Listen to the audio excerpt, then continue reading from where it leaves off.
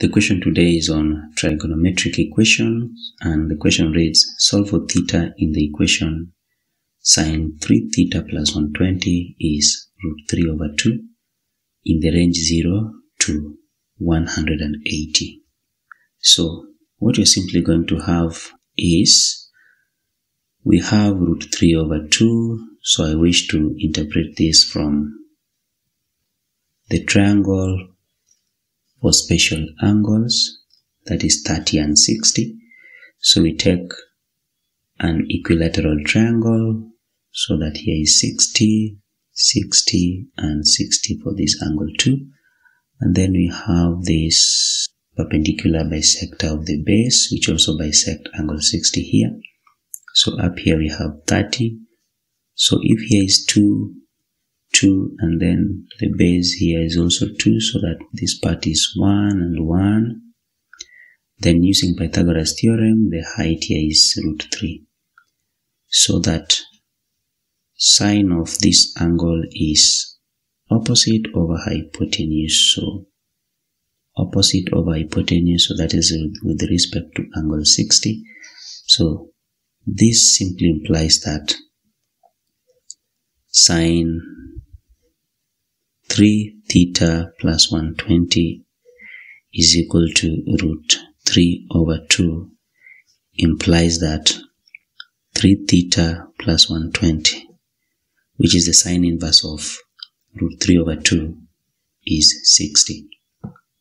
So the next thing is to interpret this on a unit circle. So remember, the sign was positive for this case, so we had positive √3/2. So that means that the angle 3 theta plus 120 should be lying in the first quadrant. So remember, we have this. So in the first quadrant, all angles are acute. So already 60 lies in this quadrant. And then the next one is right here, where sine is positive.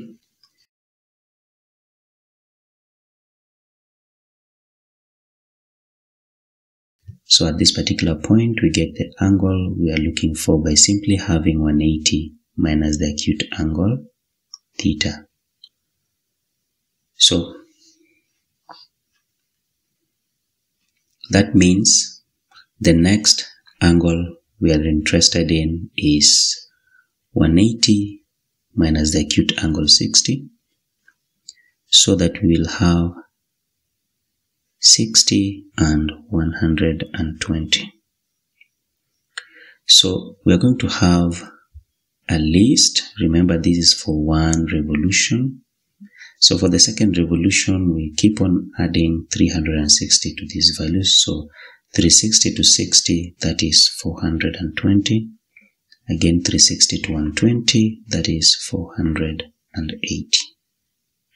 Next, we can also add 360 to 420, and that should be 780. So let's stop at that. So we are going to take, remember, this is equated to 3 theta plus 120.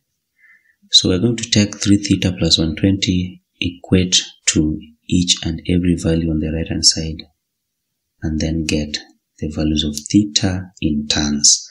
So here, theta is going to become, so 3 theta plus 120 equated to 60, that means we are going to have negative 20 degrees.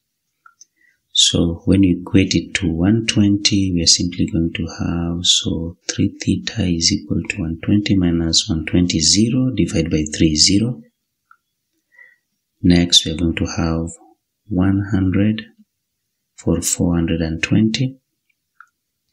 For 480, we are going to have 120. And for 780, we are going to have 220. So note that in the question we are told that our values need to be in the range 0 to 180. So that means negative 20 is nullified and 220 is also nullified. So we pick the values within the range. So that implies that theta is 0, 100, and 120.